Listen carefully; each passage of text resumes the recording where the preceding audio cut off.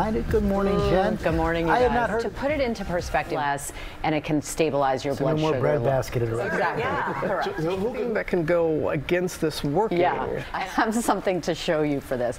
You know, when you eat, we have to remember in your stomach, into a science experiment, eating should be enjoyable. It should be fun. There is some science behind it, but it takes about 2 to 4 hours for an average person's stomach. There you go. I'm not eating breakfast, lunch, or dinner today. She's ready to go on a field trip.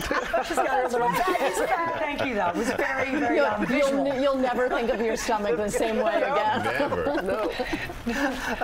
Thank you, I think.